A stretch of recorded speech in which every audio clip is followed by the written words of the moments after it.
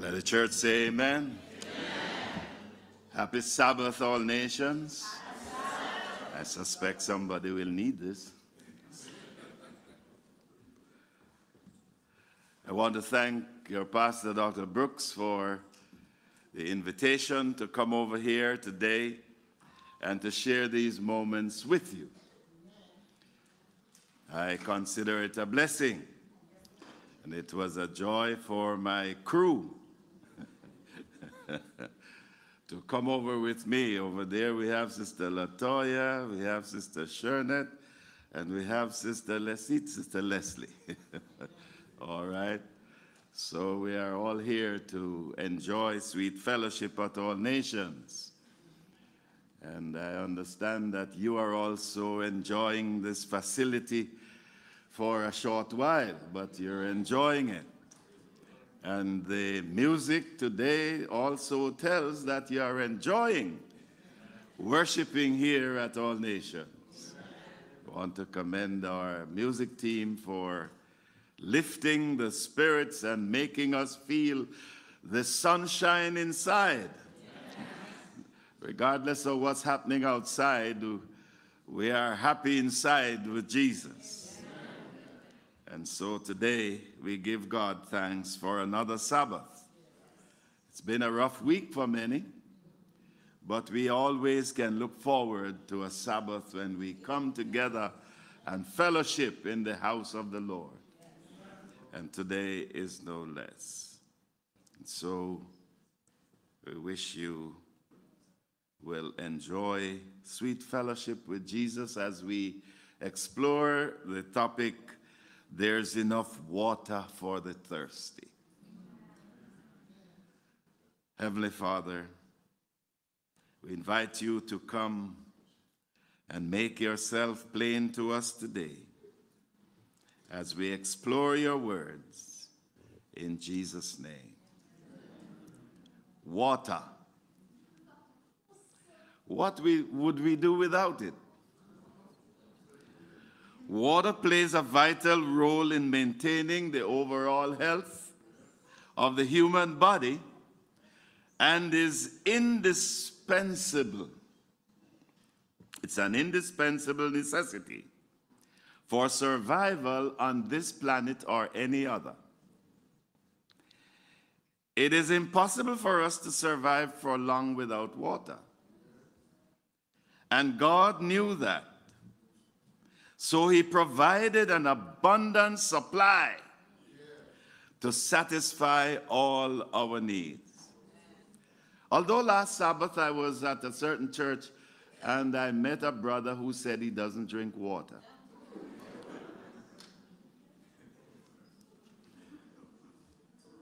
Well, I said, you must have gotten some kind of water somehow.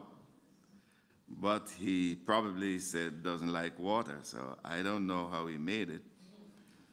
But lubrication and all of that must have come from drinking something else. And I hope it's not what I'm thinking. The human body is 2/3 water. And 70% of the Earth's surface is made up of water. By the time you're 70 years old, all the 70-year-old, raise your hands. By the way, I'm raising mine.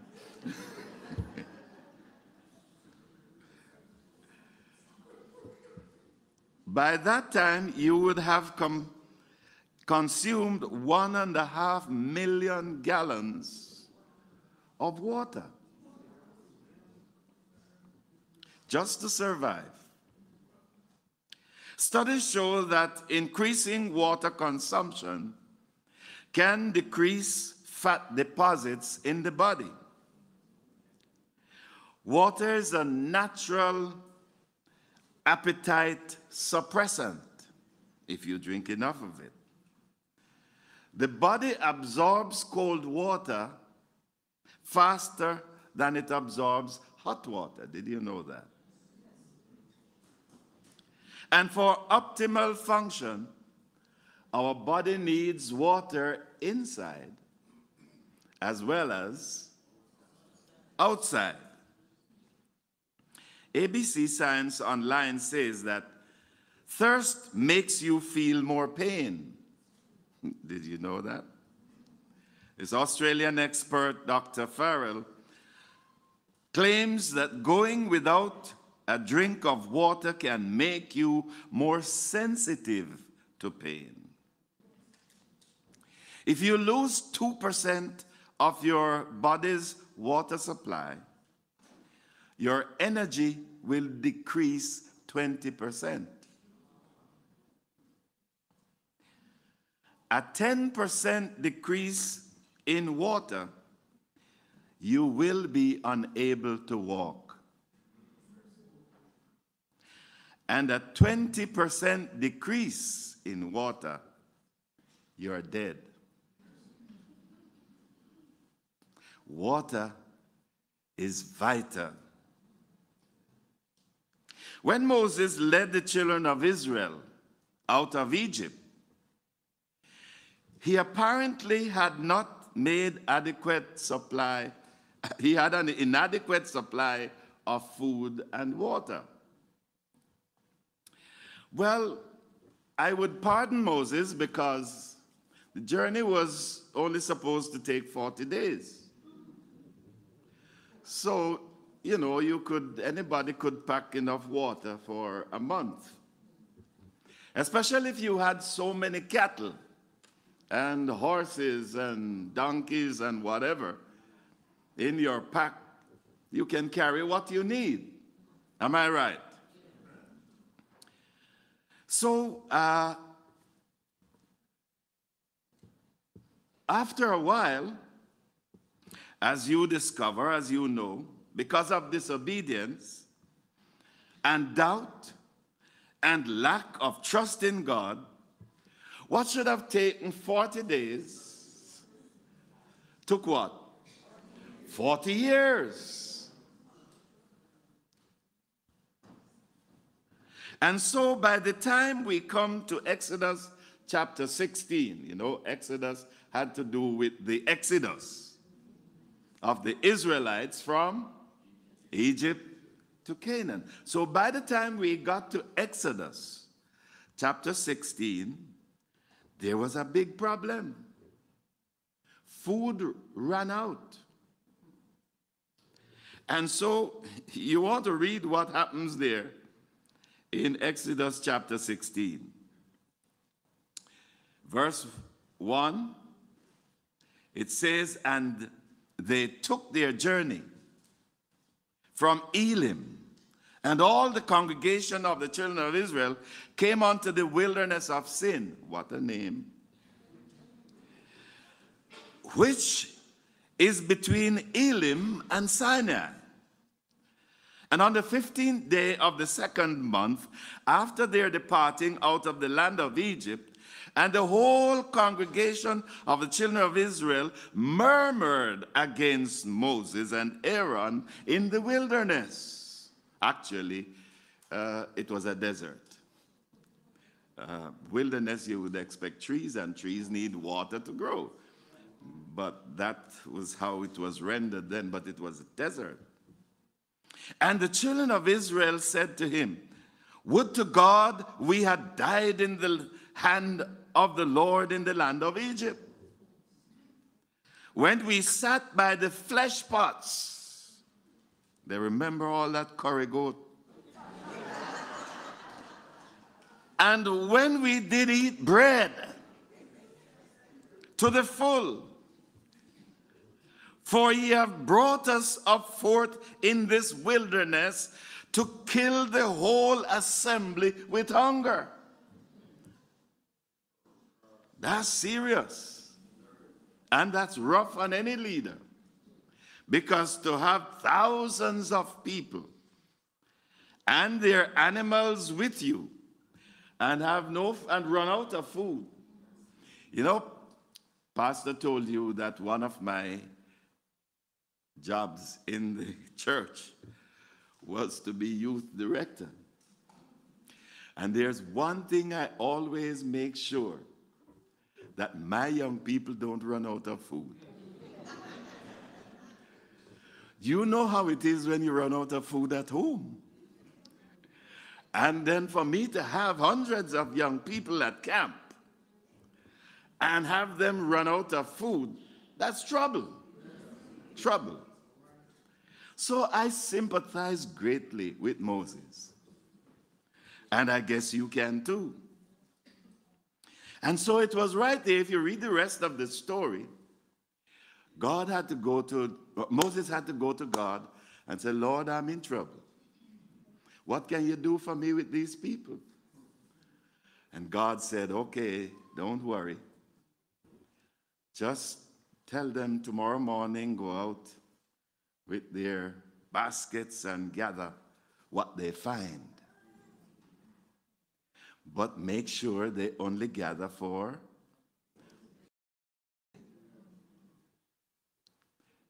But when they get to the 6th day, make sure they gather for 2 days.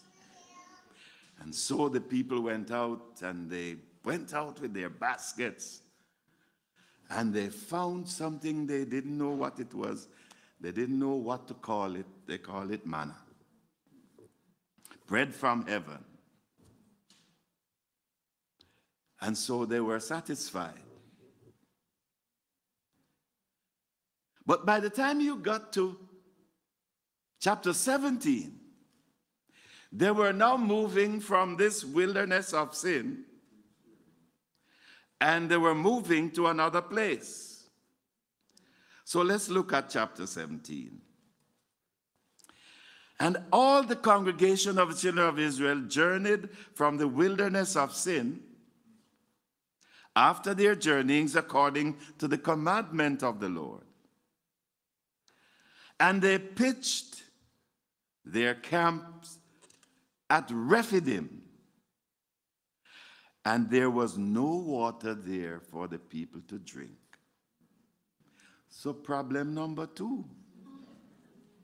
One time he ran out of food, and they were satisfied, and no more complaints. But then they moved now from wilderness of sin to this place called Rephidim, and then problem number 2 surfaced, for there was no water. Wherefore the people did chide Moses and said, give us water that we may drink. And Moses said to them, why chide with me? Wherefore do you tempt the Lord? And the people thirsted there for water. And the people murmured against Moses and said, wherefore is this that thou hast brought us up out of Egypt to kill us and our children and our cattle with this thirst? And Moses cried unto the Lord, saying, what shall I do with these people? They are almost now ready to stone me.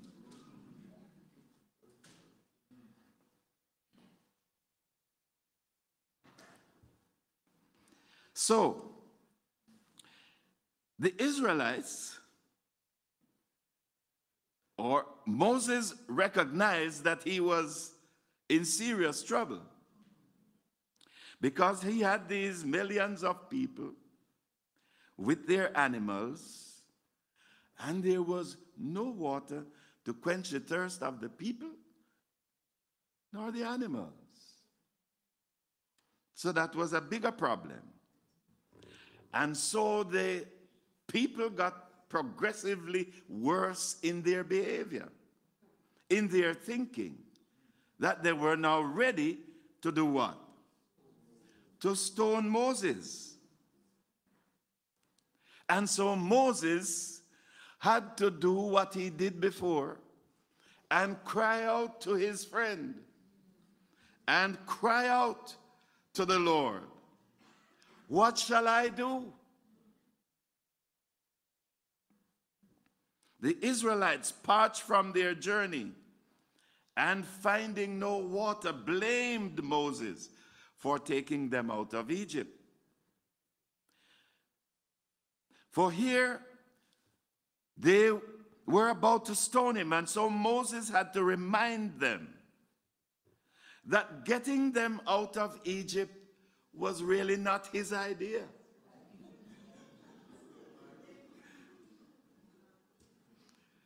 Well, I guess that was one way of trying to save his skin as well. But it was Jehovah's idea. And what they were doing with their complaining was that they were putting Jehovah to the test. And that is, they were challenging the Lord and trying his patience rather than trusting in him. And so their violent intentions and impatient desire, compounded by their thirst, made them outrageous. So they challenged Moses.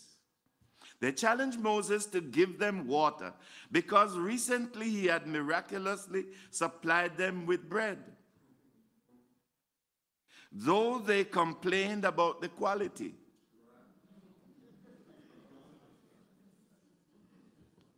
All this veggie bread.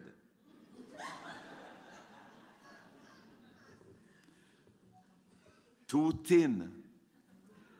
They were accustomed to. It's an interesting story. Read it. They challenged Moses to take them back to Egypt if he could not take care of them, because they did not wish to die of thirst. At least in Egypt, they would get a decent, dignified funeral. Even though they were slaves, they were assured of that. And so they were ready to stone poor Moses. They challenged Moses to prove that this God that he came to tell them about was still leading them and not having abandoned them on this dead-end street. So they questioned God's presence, whether God was really with them.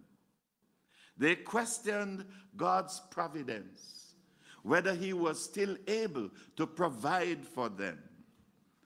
And they questioned God's promise that he was going to lead them to a place of abundance.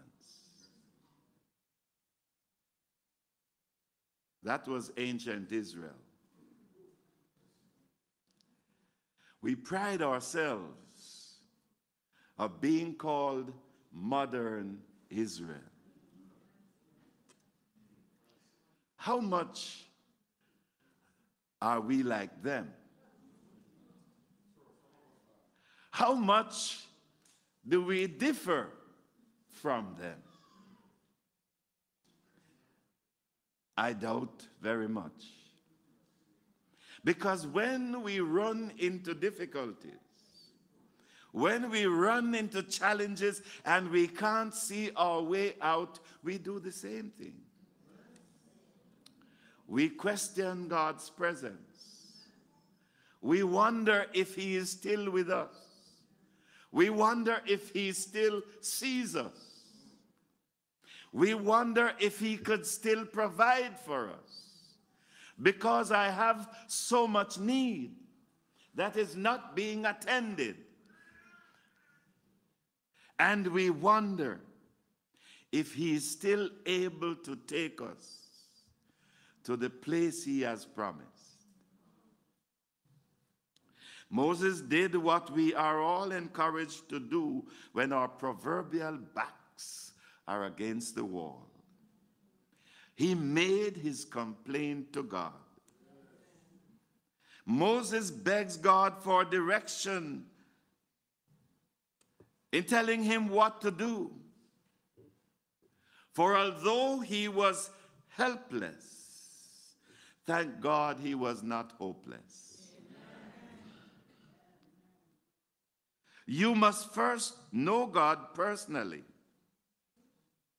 in order to understand when God answers you. It is because Moses had a relationship with God that he was able to take even some very strange instructions. Because when he ran into trouble, what God told him really didn't really sound like it made much sense. Because God told him that he should take some elders and that he should take a rod. Now, when you need to catch water, you don't take a rod. You go and find a what? A bucket. And so normally and naturally, you would have expected that God would say, tell the people to bring all the buckets they could find and go down to the river. But there was no river, God says, to a rock. Now, whoever heard water coming out of a rock? But God's instructions sometimes are really strange. But if we take the time to listen and understand God's promises, we would be more faithful in what we do. Because in that instruction, God told Moses, I am going to stand on the rock. In other words, you're not going to go there by yourself. You take the rod. When you go to the rock, you give it a good strike, and you will see the miracle that you need. And so Moses obeyed God, and immediately when he struck the rock, though he did not see God on the rock, God just told him that I would be there on the rock. He didn't see God, but he followed God's instruction. He struck the rock, and immediately an abundance of water just ran out of the rock and ran through the camp in many streams. And what some of you didn't catch, that ancient Jewish scholars and Bible commentators verified that there were many streams that came out of that rock, and that in all their journeyings, up the mountains, down the valleys, on the plains, and wherever they encamped, the water followed them. Water followed them and formed cisterns and pools by their camps, that they were never, ever able to run out of water any time after that, because God was true to his word. God was true to his promise. And so although we may run into difficulties at times, we may run into challenges and places and situations that we cannot see through, just hold fast, because our God is going to come through. He's going to come through. God never fails. And so this is what we need to understand, that God will supply all our needs. We do not have a God that is short on supplies. You can't need more than God can supply.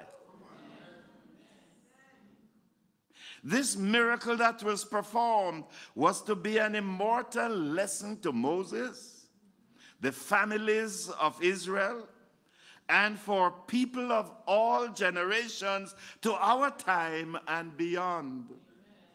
It was intended to teach us about the all-sufficiency of the God that we serve, of Jesus, the eternal rock of ages. And so Paul clarified this in 1 Corinthians 10 and verse 4. Here's what Paul said over there. The rock that followed them on this journey was not an ordinary rock. And here's what he said, and did all drink the same spiritual drink, for they drank of the spiritual rock that followed them. And that rock was Christ. The operative word here is that it followed them. Just like I told you, wherever they went during their journeys, they had water. Because this was the water that Jesus supplied. And so, in your spiritual journey, are you thirsty?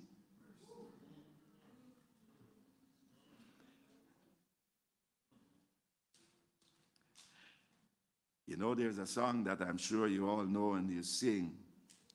I will sing of the goodness of the Lord, for his goodness keeps what?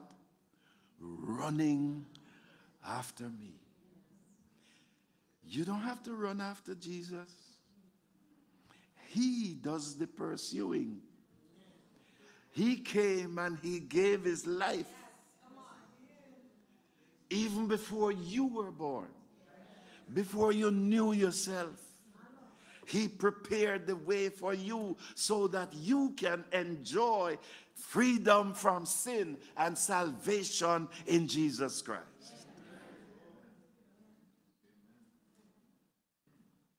We can all be assured that when we are experiencing our worst crisis in the family or in this life, Christ, our rock, will always answer when we call. He will help us when we fall. And when you fall, he stands ready to satisfy the deepest longings of your soul and quench every thirsty need that you have in your soul. For his goodness keeps running after you. There's no need that my God cannot handle. There's no problem so difficult that he cannot solve. For Paul says in Philippians 4:19, but my God shall supply all your needs. He didn't say all your wants. Because we want a lot of things, and many of the things we want are not good for us, and many of the things we want, we can't manage it.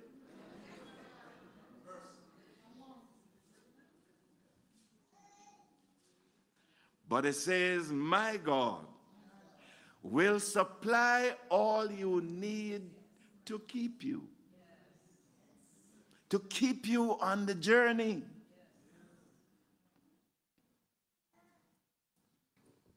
According to his riches. Praise God, I don't serve a poor God. I serve a God who is a God of abundance. And so according to his riches in glory by Jesus Christ.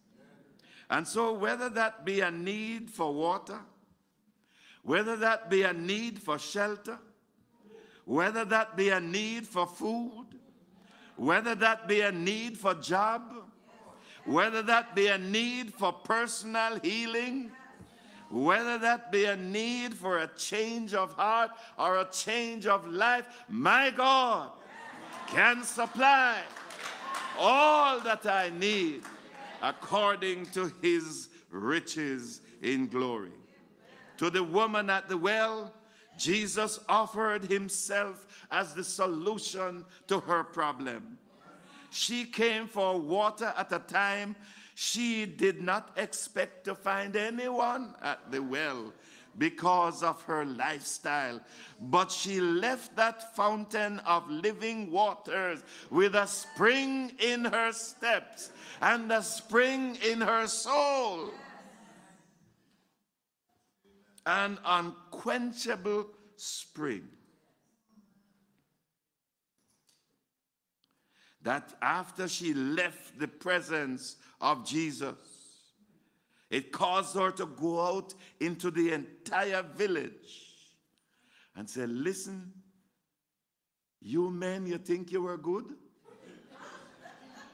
Come, see a man.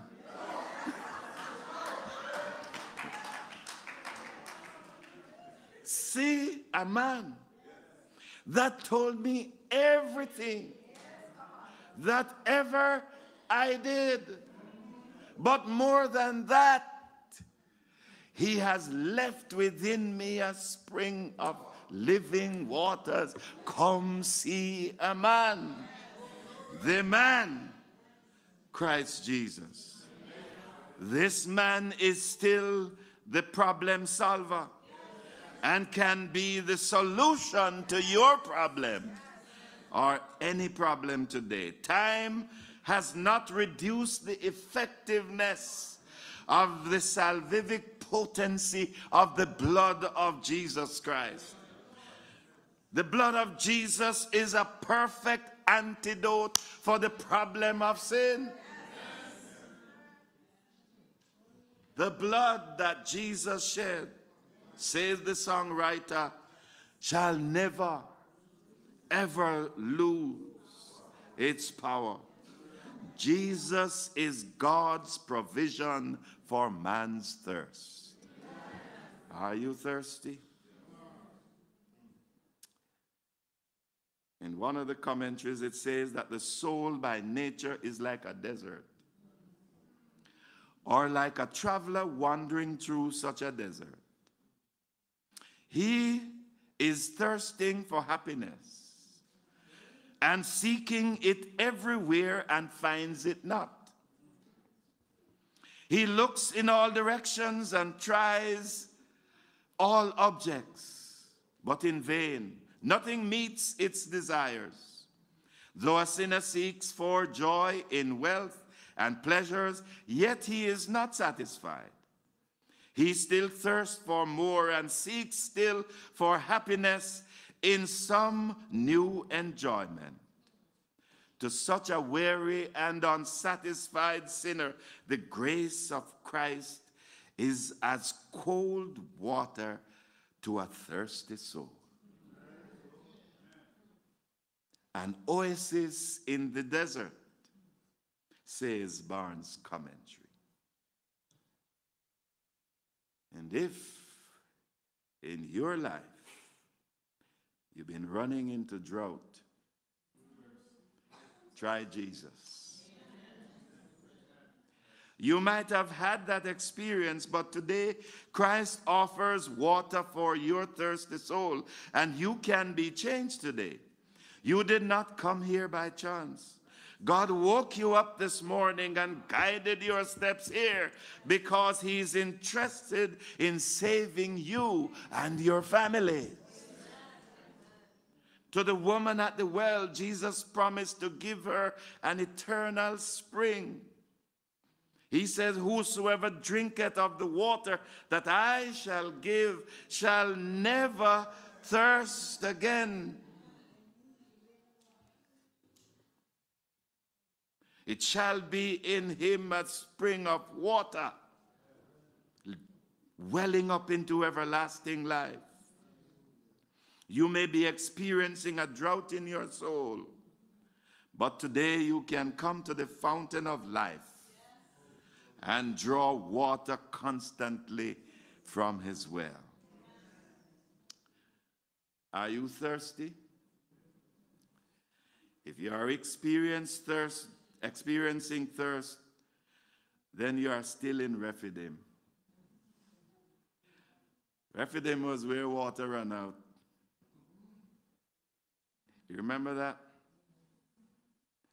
But today, Jesus offers Calvary, where a fountain freely flows for your cleansing. Rephidim, a symbol of hardship.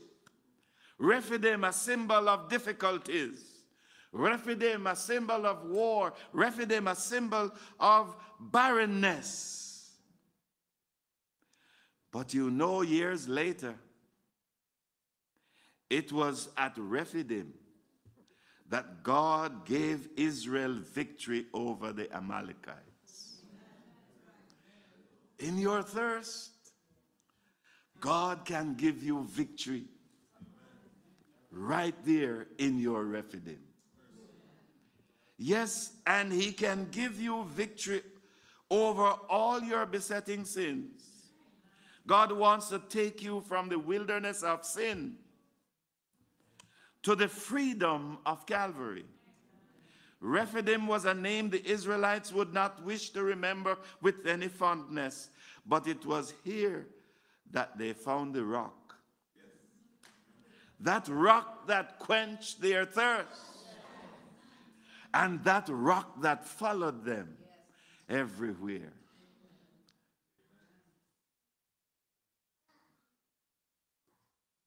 A rock speaks to security. A rock speaks to shelter. A rock speaks to a place of safety, durability, and strength. And you can find this all in Jesus. Jesus is God's rock, who was fatally smitten on Calvary by those he came to save. From this smiting, however, an eternal gushing stream continues to flow for our cleansing and for our healing. Jesus reassured the woman that whosoever drinks of the natural water, you are going to thirst again. That water was spiritually ineffective, and many of us have been drinking at ineffective streams.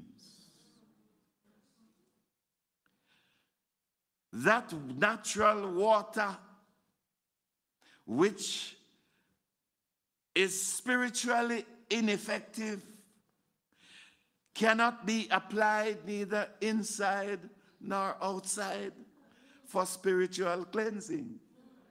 It doesn't work. But the water that Jesus gives is the most effective on the inside. The natural water needs a cistern or a container to receive it from an external source. But that which Jesus gives is a fountain that gushes from the inside. You cannot be with Jesus and nobody knows it, because it is going to affect them. They're going to need some of the water that you have. And so wherever you go, you need to reflect your relationship with Jesus so that they can ask you what's happening in your life. I need to be like you.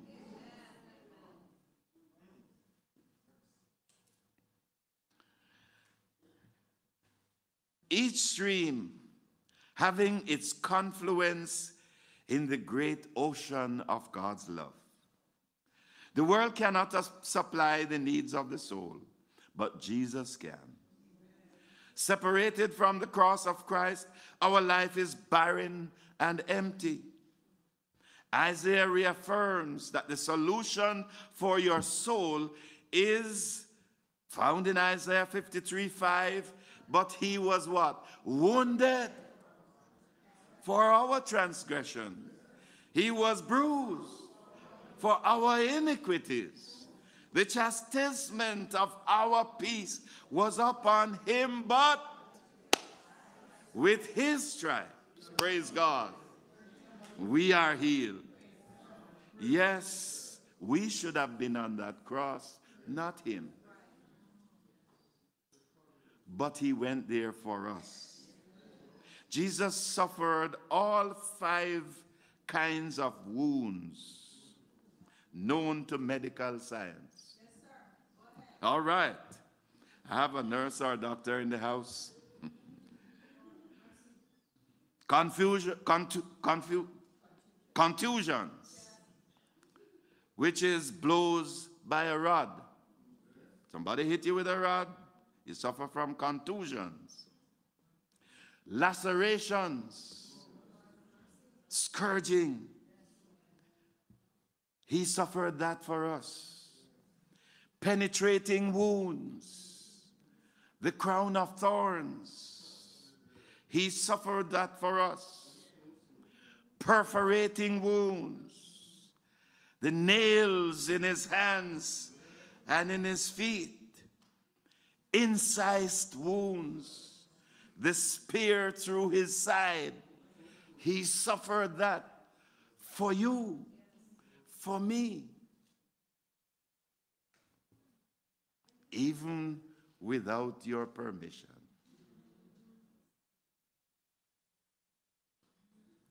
Now, if he could do that for you without your request, but he knows that you need it, have you recognized your need? Are you then willing to accept what he has done for you? Bearing all those wounds that you should have borne? Those wounds forever opened up a fountain that continues to flow even today. Flowing in us and through us.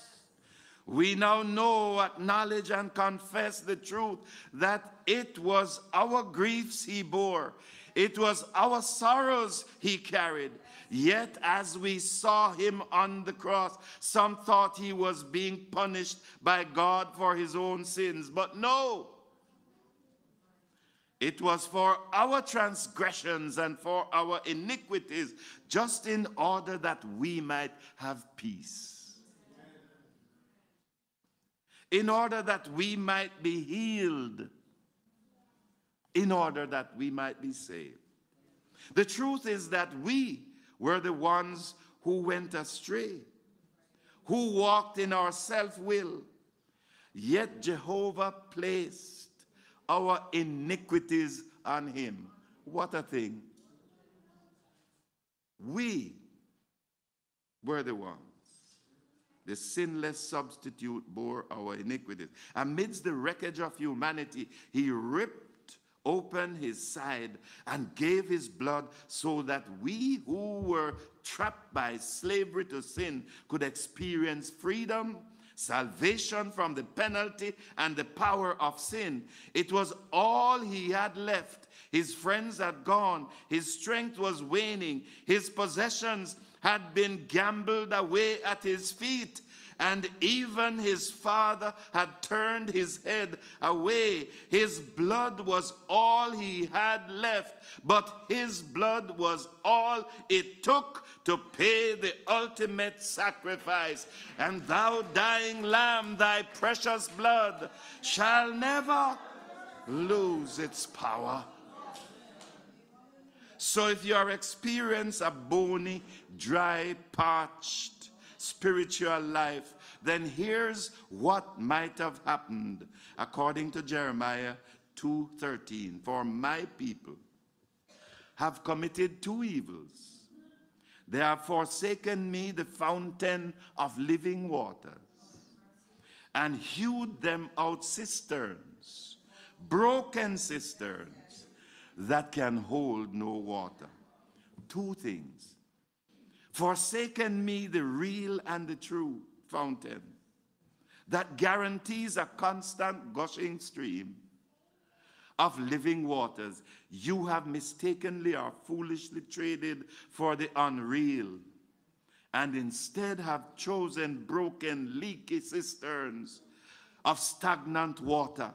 If we forsake the real for the fake by following our own inclinations, then we too would have hewn broken cisterns that leak water from every conceivable place.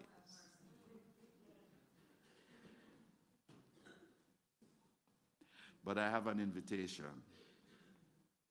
And it is the question that faces you and all of us today.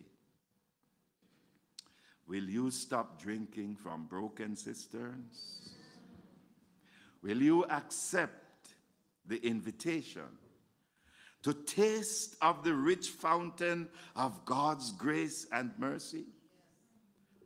God's promise was to Moses, I will stand on the rock. The rock in Horeb of itself could do nothing, but God on the rock, God in the rock, God of the rock, and God the rock can do anything and everything for us. Then that would be all that we need. Ho, everyone that thirsteth, come ye to the waters. He that hath no money, come ye, buy and eat. Yea, come, buy wine and milk without money and without price. Come and taste of the bounties of divine grace. The only sacrifice necessary is the sacrifice of self. Why should anyone be hungry and thirsty while there's an abundant supply of food and water free? It costs the Father pain and grief, but he is willing to pay the price and absorb the cost for you. So he says, oh, taste and see that the Lord is good. Blessed is the man that trusted in him. We need this water, do we? We need the water on the inside to purify our system and to transport waste matter out of our lives. Many of us going around with unnecessary waste matter in our lives. We need this water inside. Waste matter such as pride, waste matter such as malice, waste matter such as hate, lying, backbiting, commandment breaking, selfishness. Yes, we need the cool, refreshing waters of the cleansing stream to wash us on the outside, to remove dead cells that still cling to us like barnacles, and wash away the residue of dirt and mud from wallowing in sin's muddy, stagnant stream in which the enemy has immersed us. Yes, it is unlikely that there will be any reduction in the wages of sin. Don't wait for a discount. None is promised. But today, if you will hear his voice, harden not your hearts. You cry out like David, have mercy upon me, O God, and according to the multitude of thy tender mercies, blot out my transgressions. Is there anybody here today who would want to cry out like David, Lord, have mercy upon me? If you are here, then I want you to join me by standing. Say, Lord, my soul is getting a little thirsty, and I need your refreshing. All of us are not at the same level, you know. Some of us may feel that we are up here. Some may feel we are down here. But wherever you are, God's grace is sufficient. And that fountain is flowing for you today. Yes, behold, God is my salvation. I will trust and not be afraid. For the Lord Jehovah is my strength and my song. And he also is become my salvation. Today, if you have been visiting this church and you have not made a commitment yet to Christ, but you want to say, Lord, I'm already standing because I feel that thirst, but I want to make a commitment to you that by your grace, I want that fountain of water in my soul. If that's you, not yet committed through the waters of baptism, then raise your hand so I can pray for you. Ask your pastor to pray for you. We're going to do that prayer for us, Pastor. Is there any unbaptized, regardless of your age, young or old? This is your opportunity to say yes to Jesus. Tomorrow is not promised to you. There's only one day you have, each day, and that's today. You want to make that day substantial. Make that day satisfying for you and for Jesus. So when you get over on the other side, Isaiah says, he shall see of the travail of his soul and shall be satisfied. Want Jesus to be satisfied with you? Commit yourself to the Lord. If you have not yet done so, just raise your hand and we'll pray for you. We're not going to baptize you today. We have no plans for that, but you need to do that sometime. I don't know who you are, I don't know your situation, but God knows. And if you do not want to raise your hand, the prayer is still going to encompass you. And so for the rest of us who are standing, Pastor, we ask that you pray that God will fill us till we want no more. We need that fountain. Let us pray. Lord, we come before you, thanking you, Lord, for this beautiful reminder, because we are a generation that is thirsting. We're thirsting for you. And Lord, it doesn't matter how long we've been doing church work, how long we've grown up in this church, without you, we are nothing. And just like just like Israel of old, there are many times that we have come to different points in our lives where we feel like giving up, where we're asking the questions, where are you? You let us hear, but why is it that I'm going through a barren time? Lord, even as a church, we've questioned and said, where is the Lord on this matter? But we're so grateful for this reminder, Yes. that you will never leave us nor forsake us. A reminder that all we need to do is obey your word, and you will pour out water from a place that we never even expected. And you will be our mighty provider. So Lord, forgive us of the moments of doubt in our lives. Forgive us of those moments where we tremble and refuse to remember your word, oh God, your promises. Forgive us, Lord, when we were trembling in those moments.